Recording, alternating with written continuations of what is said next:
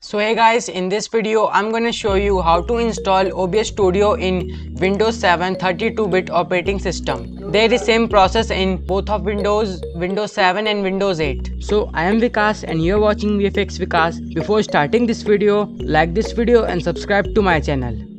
As you can see, I am using Windows 7 Home Basics 32-bit operating system. To install OBS Studio, what you need to do is open Google Chrome. You can also open Mozilla Firefox or Opera browser, and then here search OBS Studio 32-bit download. Press enter and then click on this OBS Studio 32-bit download 2020 latest www.filehorse.com, and then select free download. Click on start download. After that it will start the downloading process. Press Ctrl J to go to downloads. After downloading the file OBS Studio 26.0.2 full installer x86.exe, select show in folder, right click on it, select run as administrator, select yes, click on next.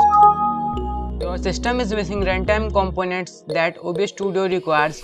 Would you like to download them? Click on yes and click on the first link, Visual C++ 2017. It will download the VC Reddit setup file. Press Ctrl J to go to downloads, select show in folder, right click on it, select run as administrator, select yes, click on I agree to the license terms and conditions, and click on install. After installing it, click on open and then go back to that website. Click on the second link, the universal C runtime update,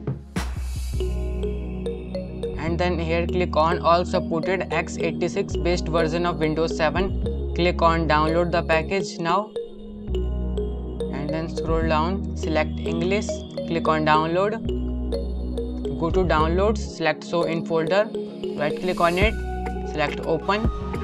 Do you want to install the following Windows software update? Click on yes, click on close, and then again right click on the x86 OBS Studio setup, select run as administrator, select yes, click on next, install.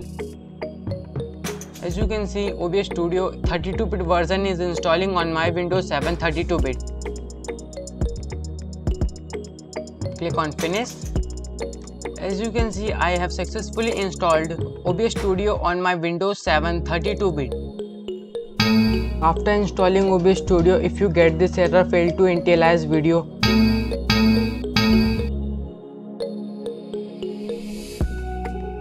hope you guys like this video. If you like my video, don't forget to subscribe my channel. Thanks for watching.